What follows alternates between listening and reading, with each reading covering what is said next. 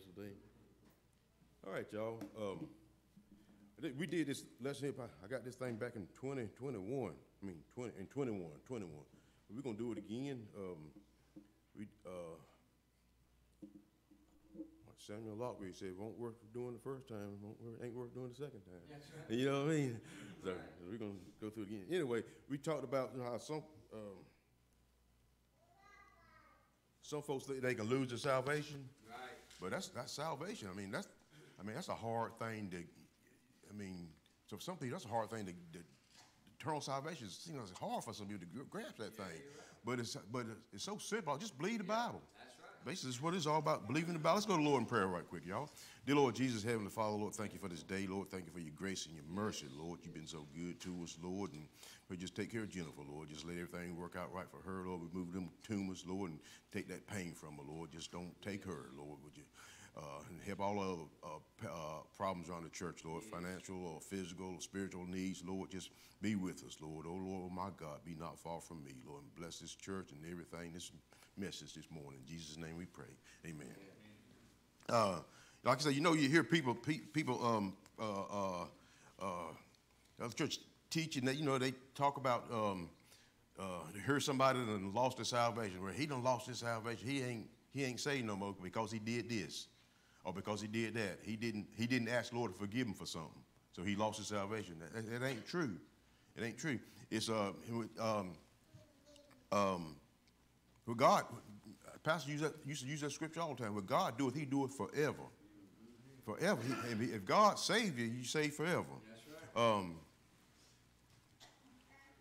right. For one to lose their salvation, they have got to undo everything that God has done for them to be saved. That's right. They've got to undo that stuff right there. They got everything God did for salvation. They got to undo that right there. Isaiah 55:8-9 says, "For my thought are not your thoughts."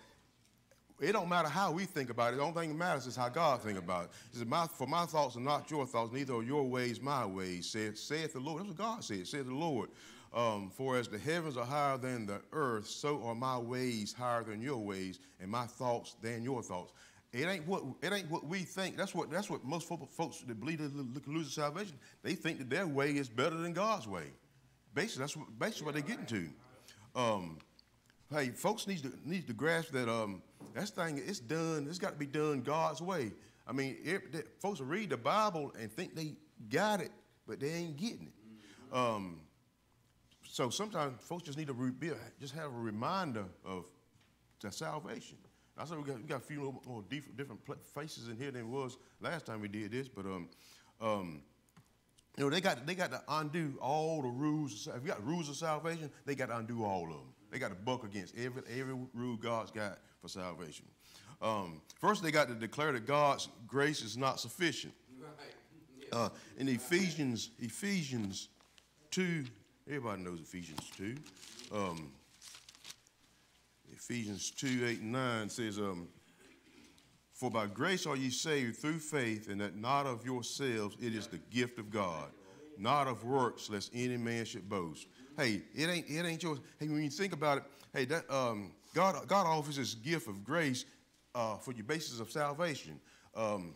That gift is voluntarily transferred by one to another without compensation.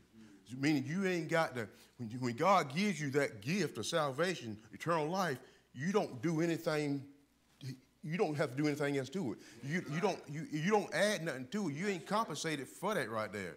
I mean, God, you ain't paying God to give you that gift. No. I mean, when you accept him, he slaps it on you. Yeah. You just get it. I mean, that's just the way it is. When he just, I mean, that's if I like I think I've used it before. If I give you $1 million, this is a gift to you, Brother John, $1 million, and I go in hard times and I need that money back. If I take it back from him, it was not a gift. That's right. You see how it's pretty simple right there when you look at it like that. A lot of times we just don't understand what words we're reading, and sometimes we just got to understand what the word is. And that's what that gift is. It's something to be given and not to be taken back. That's right. Ain't no Indians in here, is it? No. Like I said, Indian giver, but anyway, I guess we got a few. I'm sorry about that, y'all. But I mean, that's the worst thing that could be said. You know what I mean? But anyway, but hey, that's what that gift is. Hey, it's a gift. It's free. It's a gift. You know, although the Ten Commandments are great, hey, the Ten Commandments is not sufficient to save you eternally. You know, I understand they had to do that stuff and do it, but it ain't. The Ten Commandments ain't gonna. It's a type of work. In Romans 3:20 says. D'Angelo kind of hit it on this some of the morning. This is devotion, I think. Therefore, by the deeds of the law, there shall no flesh be justified in his sight, for by the law is the knowledge of sin. Hey, the law let us know that we are sinners. Right. Hey, but we don't get saved because of the law, right. Huh? We don't get saved. We don't have our salvation because of it. You know what that thing when it says that is sufficient. That sufficient means it's adequate. That sufficient means that it's enough. You can't add nothing to it. That's all you need. That's what that sufficient means. It's adequate. Hey, no baptism, no water. Hey, when we say we baptize in spirit by the blood of Christ, you know, but there ain't no water baptism that's gonna save. Ain't no water baptism gonna wash away our sins. Hey, it ain't by the blood of bulls and goats.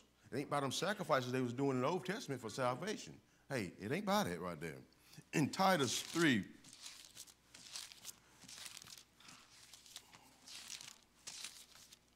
says,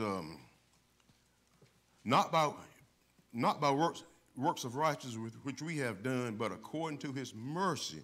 Amen. Hey, he had mercy on us. Yes, sir. We did. Hey, that's a good thing. I thank God for his mercy. Yes, sir. Not by works of righteousness we have done, but according to his mercy, he saved us by the washing of. Hey, we've been regenerated. We've been made something new. Regeneration and renewing of the Holy Ghost. Hey, thank God for it. You know, since works can't do nothing to earn eternal salvation, then evil works can do nothing to remove eternal salvation. You know what I mean? We can't do enough wrong for God to take it from us. Because it wouldn't be a gift then. That's you know what I mean? See how that you see what I'm getting at? It wouldn't be a gift then if he took it from us. You know what that would make God? That make him a lie. That's right. That's exactly. He's not a man that he should lie. Mm-hmm. Hey, in Galatians 2:16 says, knowing that a man is not justified by the works of the law, but by the faith of Jesus Christ, even we have believed in Jesus Christ that we might be justified by the faith of Christ. Yep. It's all about Jesus Christ, his faith. You know what I mean? And not by the works of the law, or for by the works of the law shall no flesh be justified. Right. Hey, by the works of the law you can't get no righteousness. By the works of the law you can't be justified. Nope. Can't get it. Hey, Philippians 3:9. Philippians 3:9 says, and being found in him, not having mine own righteousness. Hey, now we could be found in him, not having my righteousness, which is filthy rags, but his righteousness. You know what I mean? Not having, and being found in him, not having mine own righteousness, which is of the law, but that which is through the faith of Christ, the righteousness which is of God by faith. Hey, it's of Christ. It's of God. That faith is of Christ. That faith is of God. Who is Christ? Who is God? They one. Yep. We can't mention one without being God, without the other being God. That's exactly right. Saved by grace through faith. That's what that's all about. Then we move on to you got to find the faith of Christ to be faulty. Mm-hmm. You got to find Christ's faith. We just talked about his faith, and Christ is God. So we say it's faulty. We got to say God's wrong. That's right. You find the faith of Christ to be faulty. Everyone that thinks they can lose their salvation at some point think that faith is faulty. Mm-hmm. Something's wrong with it. Something's wrong with it.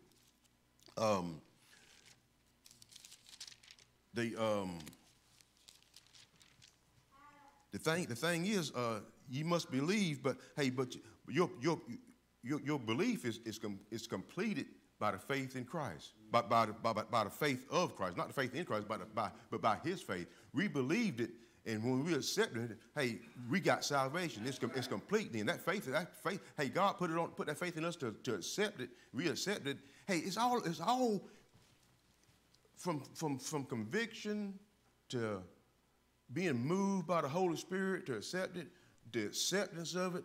It's all by Christ.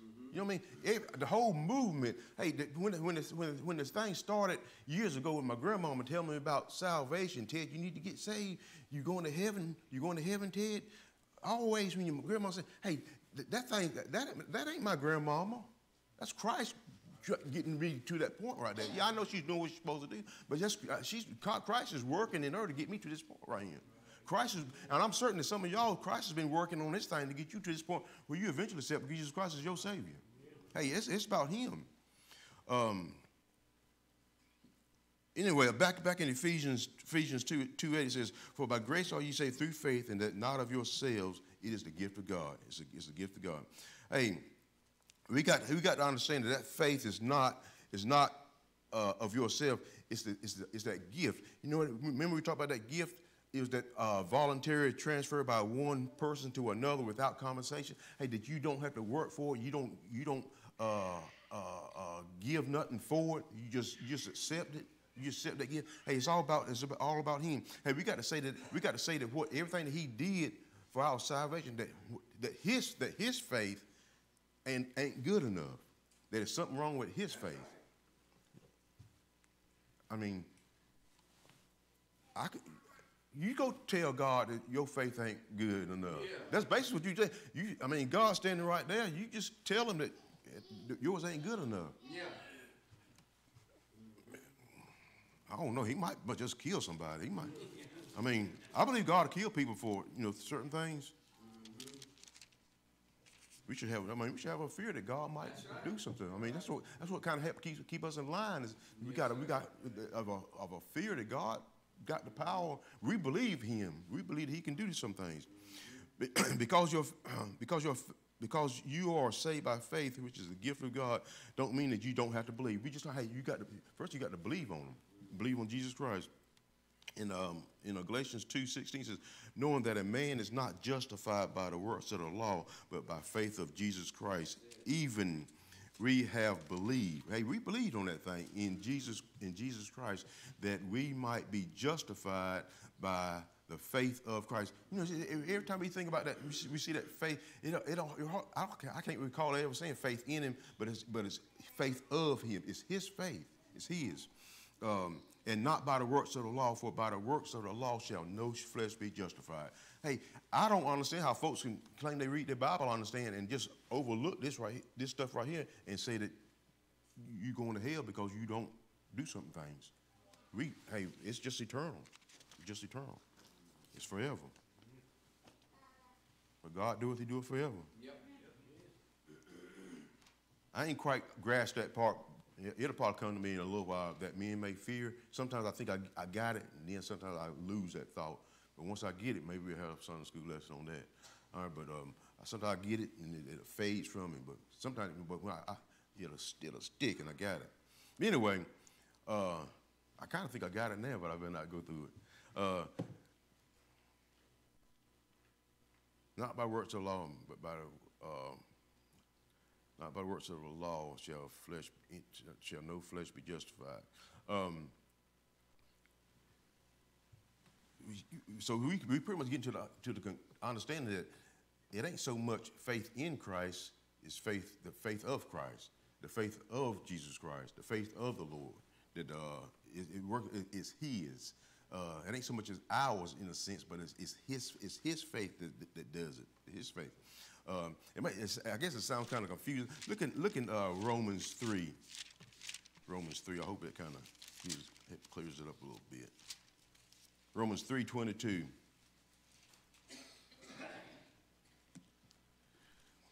Even the righteousness of God, which is by faith of Jesus Christ, unto all and upon all them that believe, for there is no difference. Hey, I think that kind of puts this thing together, right? Hey, that thing. When we believing that He can save our soul. That's basically what we're believing, and His faith gives us the understanding, the stuff to believe that right there.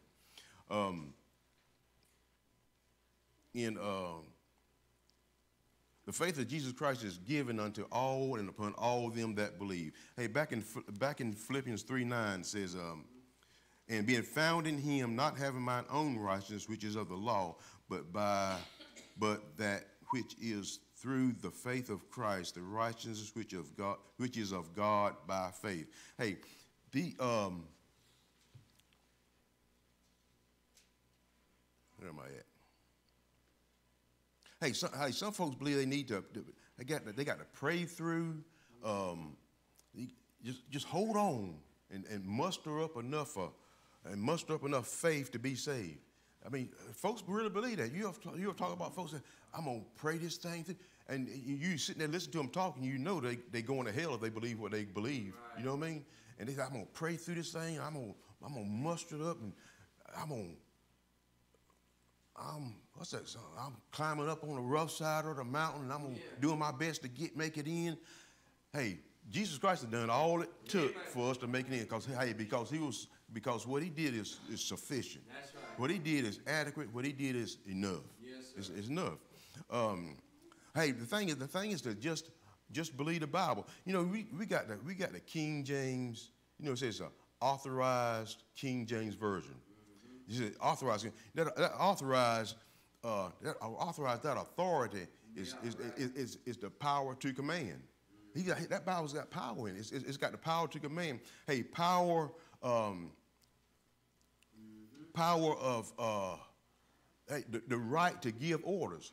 I mean, He's the creator of this universe. It's His Bible. It's His word. He's the one that inspired folks to write this thing down, and it's his thoughts, His ideas.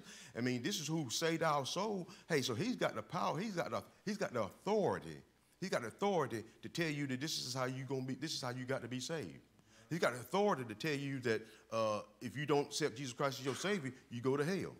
It's His creation. So He wrote this thing, so He's got the authority. Hey. It's His decisions, and he's got the right to enforce the obedience or the obedience in this thing right here. It's His. That's what the authorized version is all about. He's got the authority to say these things, because hey, if you was a Muslim, whatever the Quran got the authority to tell you to do stuff. Hey, but we saved by this right here. It's got authority, and this authority, it affects everything else too. It affects other things also. That's what you ever think about the authorized? That's what the authorized version is basically. He's got the power. He's got the authority to tell you it's His. If I wrote a code book, electrical code book, and I signed my name on it, I'd had authority to tell y'all how y'all supposed to do electrical work. You know what I mean? But this is His.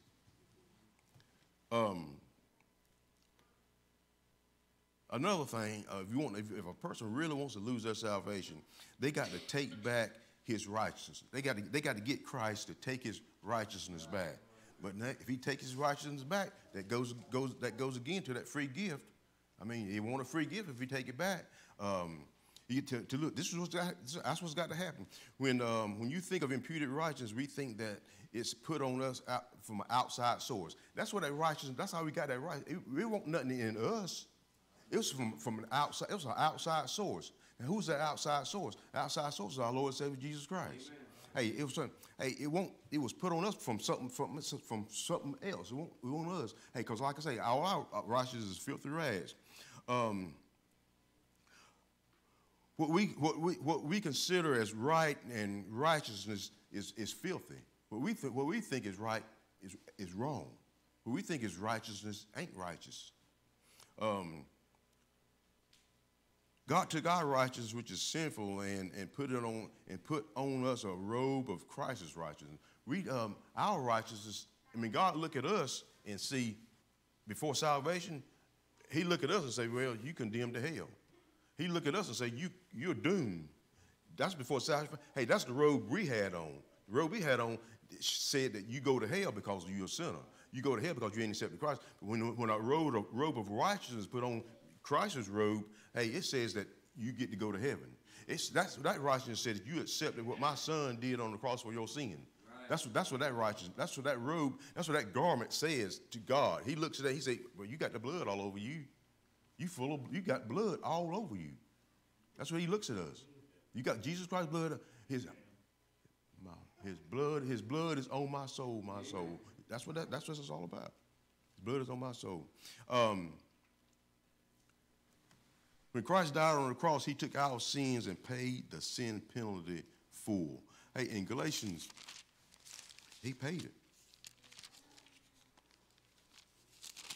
Galatians 3:13. Galatians 3:13 says, Christ has redeemed us. Hey, ain't you glad you've been redeemed? Amen.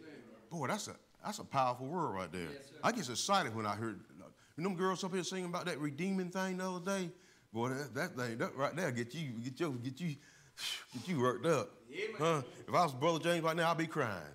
That redeemed thing, it's something about that redeeming. Little words like that, it ain't big, but I mean, but you got to think back where you was at to be redeemed, what you was redeemed from. Anyway, in Galatians 3:13 says, Christ has redeemed us from the curse of the law, being made a curse. Hey, Christ was made a curse. Redeemed from the curse of the law, being made a curse for us. He did it for us. For it is written, curses everyone that hangeth on the tree. Hey, he was hung on the tree for our sins. Hey, so that that means that if everything hangs on the tree is cursed, Jesus Christ took a curse, and that curse that he took on was that sin curse that we just born with. Sometimes we can't help being born the way I can't help being born looking like this right here, handsome and debonair, huh? But hey, just like that sin thing, you can't help being born a sinner. It was out of your hands. Yep. Hey, but Christ took it on. He took that curse. That's a curse that was on you. He took that thing and went to the cross with it. In second, where am I at? 2 Corinthians 5. 2 Corinthians 5:21 says, For he hath made him to be sin for us, who knew no sin, that we might be made. Hey, we made the righteousness of God in him. Because of Christ, we made some stuff you can't hardly. I mean, you know what it means, you understand it, but you got this right. I know y'all got that part right there. You know what I mean? But how to say it it just overwhelms me. But I believe because I understand exactly what it's saying. But putting a word on it, I can't do no better than what y'all got right there. You can't. I mean, we made the righteousness of God in Him. Hey, God look at us and say, hey, you look like Christ. Basically, that's about what it's saying. Hey, we join heirs with Him. Yep. We join heirs with Him. Hey, in Colossians 2. Colossians 2:10 says, for ye are complete in Him. That's great, ain't it? Which is the head of all principalities and powers, in whom also ye are circumcised with the circumcision made without hands, in putting off the body of the sins of the flesh by the circumcision of Christ. Hey, it was Christ's faith. Christ did it. His circumcision, His cross, our sin. I mean, buried with Him in baptism, wherein also ye are risen with Him through the faith of the operation of God,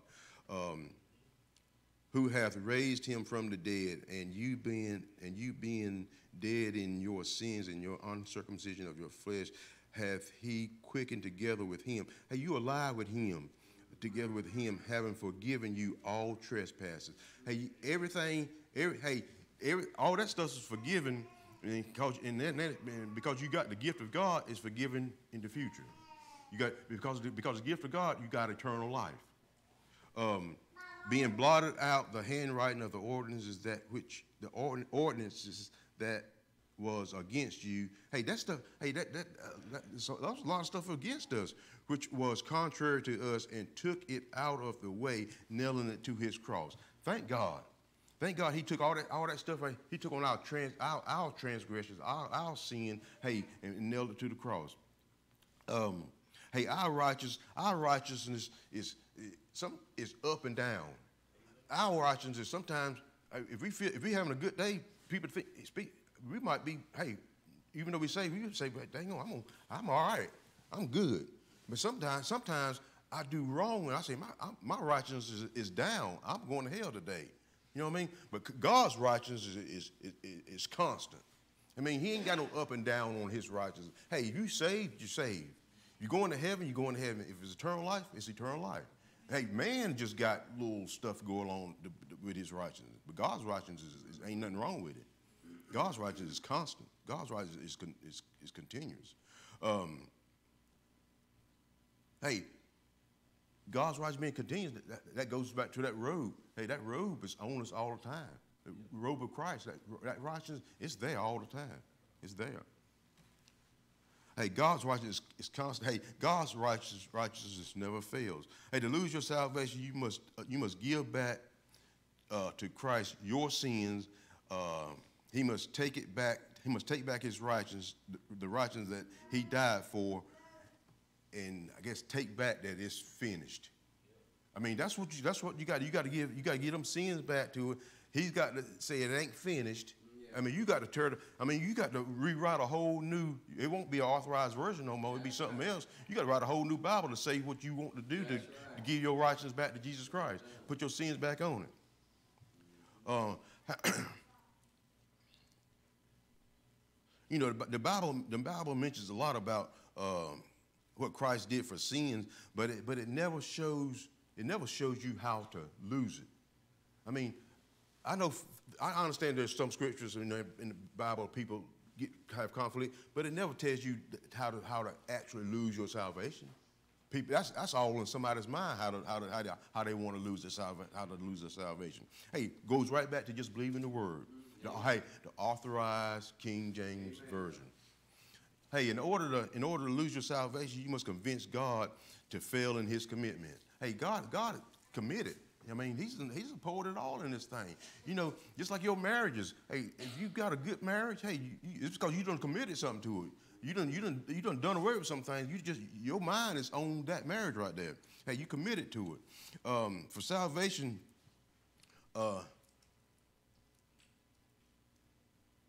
before salvation, we did what we thought was right in keeping our soul. Hey, to do good. I mean, before I got saved, I said, man, Ted, you go help this old lady across the street and do something for your grandmama. You go do something for your grandmama anyway. You go ahead and do this and that. I tell you, hey, you're right with God. I had a cousin that went to my other cousin's funeral, and he was a doctor out of Virginia somewhere, and he was sitting there talking. He said, if that man there don't get to heaven, ain't nobody going to heaven. And he won't save. But because his good works, they thought that he was going to go to heaven. Because his good works, they thought he would go to heaven because he did good. Whew. Anyway, after salvation, we turn the keeping of our soul over to the Lord. That's what we did. We turn it over to God. In 2 Timothy 1:12, I'm sorry. 2 Timothy 1:12.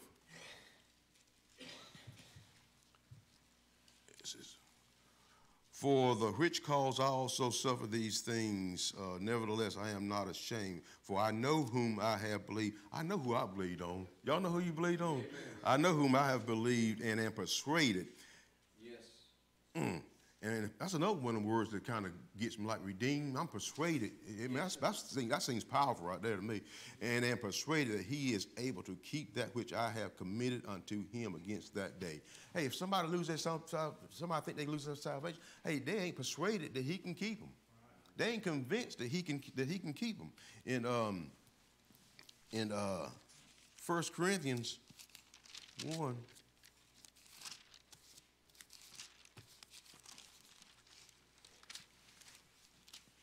At salvation, God's committed to keeping our soul to the end. In 1 Corinthians 1:18 says, 1:8 said, who shall also confirm you unto the end, that ye may be blameless in the day of our Lord Jesus Christ. You know, one day we're going to stand in front of Jesus Christ. That day of the Lord, I think we did a Sunday school lesson one time before. That day of the Lord, it could be that one day that you stand in front of him, or it could be like a long period of time. If whatever period of time we're going to be in front of him, hey, we could be blameless. Hey, we're right with him. No matter how long we're going to be with him, how long we'll stand in front of him, hey, we're going to be right with him. We'll be right with him. Hey, the Bible says we can be confident in committing our soul to the Lord. In Philippians 1:9. Philippians 1:9. We can be confident in commit. Hey, our folks probably ain't confident about that thing. Hey, you know, I ain't the most confident person in the world. I probably doubt myself more than about anybody. But one thing, and not to try to brag on myself, but one thing I've accepted was a lot of stuff in this right here about eternal salvation. Amen. One thing, hey, I'm confident about. Ain't so much Ted Mack, but I'm confident that what God said in His Word is right. That He's gonna do it. In Philippians 1:6 it says, being confident of this very thing, that which He has begun a good work in you, will perform it until the day of Jesus Christ. Hey, I'm confident in that He's gonna continue to do right. I'm confident He's gonna continue to bring me on the conviction. Hey, that's why sometimes I don't do some things I don't because I'm confident that He might straighten me out if I do something that ain't right. And that goes right back to me being His. Hey, I'm confident of some things about Jesus Christ. He's committed to keeping my soul.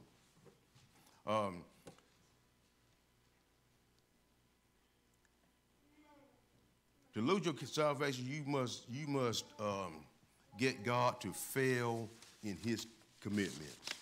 Hey, everything He's promised you, everything He's committed to, I mean, just accept it and just take it, and just be convinced that what He said He's gonna do. I mean, we accept Him. I mean, everybody here believe that He saved your soul. Hey, you accepted the death, burial, and the resurrection. I mean, just be committed that this is right too. Just believe that He'll never leave you or forsake you. Just believe that your righteousness is of Him. Just believe that that eternal life is through Him. That's basically what it's all about. Now, if I get to a point where I'm in a bind to do another Sunday school lesson, we got 2 more parts of this right here. So over the next year or 2 or 3, we might do another part. But that's it for Sunday school this morning, y'all.